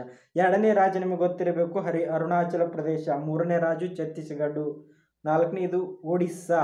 ಇನ್ನು ಅತಿ ಕಡಿಮೆ ಅರಣ್ಯ ಹೊಂದಿರುವ ರಾಜ್ಯ ಯಾವುದಪ್ಪ ಅಂತಂದರೆ, ಅತಿ ಕಡಿಮೆ ಅಂತಂದರೆ ಕೇಳ್ತಾನೆ ಎಕ್ಸಾಮಲ್ಲಿ, ಹರಿಯಾಣ ಅತಿ ಕಡಿಮೆ ಅರಣ್ಯ ಹೊಂದಿರುವ ರಾಜ್ಯ. ನಮ್ಮ ಅತಿ ಹೆಚ್ಚು ಅರಣ್ಯ ಹೊಂದಿರುವ ನಮ್ಮ ಕರ್ನಾಟಕದ ಜಿಲ್ಲೆ ನಿಮಗೆ ಗೊತ್ತಿರಬೇಕು. ಅತಿ ಹೆಚ್ಚು ಅಂತಂದರೆ ಉತ್ತರ ಕನ್ನಡ, ಅತಿ ಕಡಿಮೆ ಅಂತಂದರೆ ವಿಜಯಪುರ ಜಿಲ್ಲೆ. ಇನ್ನು ಅತಿ ಹೆಚ್ಚು ಅರಣ್ಯ ಹೊಂದಿರುವ ದೇಶ ನಿಮಗೆ ಗೊತ್ತಿರಬೇಕು ಯಾವುದು ಪ್ರಪಂಚದಲ್ಲಿ ಅಂತಂದರೆ ರಷ್ಯಾ, 2ನೇ ದೇಶ ಕೆನಡಾ, 3ನೇದು ಬ್ರೆಜಿಲ್ಲು. ಇಲ್ಲಿಗೆ ಪಾರ್ಟ್ 1 ಪ್ರಶ್ನೆಯನ್ನು ಮುಗಿಯಿತು, ಪಾರ್ಟ್ 1. ಇನ್ನು ಪಾರ್ಟ್ 2 ಬೇಕಾದಲ್ಲಿ ಕೆಳಗಡೆ ಲಿಂಕನ್ನು ಕೊಡಲಾಗಿರುತ್ತೆ, ಅಲ್ಲಿ ಕೂಡ ನೀವು ನೋಡಬಹುದು ಇದರ ಮುಂದಿನ ಸಿರೀಸನ್ನು. ವಿಶೇಷ ಸೂಚನೆ ನೋಡಿ, ಇಲ್ಲಿ ನಾವು ಚರ್ಚಿಸಿರುವ ಉತ್ತರಗಳು ಆಫೀಸಿಯಲ್ ಕೀ ಉತ್ತರಗಳಾಗಿದ್ದು, ಆದರೆ ನಿಮಗೆ ಏನಾದರೂ ಯಾವುದೇ ಪ್ರಶ್ನೆಗಳ ಉತ್ತರಕ್ಕೆ ಸಂಬಂಧಪಟ್ಟಂತೆ ಗೊಂದಲಗಳಿದ್ದರೆ ಕಮೆಂಟ್ ಬಾಕ್ಸ್ನಲ್ಲಿ ಪ್ರಶ್ನೆ ಸಂಖ್ಯೆ ಮತ್ತು ನಿಮ್ಮ ಉತ್ತರವನ್ನು ಹಾಕಿ. ನಮ್ಮ ಐಡಾಸ್ ಫೋರಂ ತಂಡ ಇದನ್ನು ಚರ್ಚಿಸಿ ತಪ್ಪಾಗಿದ್ದಲ್ಲಿ ಹೊಸ ಉತ್ತರವನ್ನು ಪ್ರಕಟಿಸಲಾಗುವುದು. ಒಮ್ಮೆ ಡಿಸ್ಕ್ರಿಪ್ಷನ್ ಬಾಕ್ಸನ್ನು ನೋಡಬೇಕಾಗಿ ವಿನಂತಿ. Thank you. ನಮ್ಮ ತಂಡ ಕರ್ನಾಟಕದಲ್ಲಿ ಮೊಟ್ಟ ಮೊದಲ ಬಾರಿಗೆ NCERT ಸ್ಟೇಟ್ ಬುಕ್ಸು 1000ಕ್ಕೂ ಹೆಚ್ಚಿನ ಪ್ರಶ್ನೆ ಪತ್ರಿಕೆಗಳ ಚರ್ಚೆ, ಟೆಲಿಗ್ರಾಮ್ ಗ್ರೂಪ್ನಲ್ಲಿ ದಿನನಿತ್ಯ 100ಕ್ಕೂ ಹೆಚ್ಚು ಕ್ವಿಜ್ ಮತ್ತು ಸ್ಟ್ಯಾಂಡರ್ಡ್ ಪುಸ್ತಕಗಳನ್ನು ಸಂಪೂರ್ಣವಾಗಿ ಚರ್ಚಿಸುವ ಹೊಸ ಪ್ರಯತ್ನಕ್ಕೆ ಕೈ ಹಾಕಿದ್ದೇವೆ. ಇದಕ್ಕೆ ನಿಮ್ಮ ಸಹಕಾರ ತುಂಬಾ ಅಗತ್ಯ. ನಮ್ಮ ಟೆಕ್ನಿಕಲ್ ಟೀಮ್ ಮತ್ತು ಹೊಸ ಟೆಕ್ನಾಲಜಿ ಅಳವಡಿಕೆಗಳಿಗೆ ನೀವು ಜೈನ್ ಆಪ್ಷನ್ ಮೂಲಕ ನಮಗೆ ಸಹಾಯ ಮಾಡಬಹುದು. ಶಿಶು 29 ರೂಪೀಸು, ಕಿಶೋರ 59 ರೂಪೀಸು, ತರುಣ 159 ರೂಪೀಸ್ಗಳು. ಅದು ಸಾಧ್ಯವಾಗದೇ ಪಕ್ಷದಲ್ಲಿ ಸಬ್ಸ್ಕ್ರೈಬ್ ಮಾಡುವ ಮುಖಾಂತರ ನಮಗೆ ಬೆಂಬಲ ಸೂಚಿಸಬಹುದು. ನೋಟ್ ನೋಡಿ, ಹೆಚ್ಚು ಬಂದ ಹಣವನ್ನು ಐಡಾಸ್ ಫೋರಂ ವತಿಯಿಂದ ಚಾರಿಟೇಬಲ್ ಟ್ರಸ್ಟ್ ಮೂಲಕ ಬಡ ವಿದ್ಯಾರ್ಥಿಗಳ ವಿದ್ಯಾಭ್ಯಾಸಕ್ಕಾಗಿ ಸಹಾಯ ಮಾಡಲಾಗುವುದು. Thank you. ಈ ವಿಡಿಯೋ ಇಷ್ಟ ಆದಲ್ಲಿ ಶೇರ್ ಮಾಡಿ, ಸಬ್ಸ್ಕ್ರೈಬ್ ಮಾಡಿ, ಆದಷ್ಟು ನಿಮ್ಮ ಫ್ರೆಂಡ್ಸ್ಗೆ ತಲುಪುವವರಿಗೆ ಸಹಾಯ ಮಾಡಿ. Thank you everyone. God bless you all.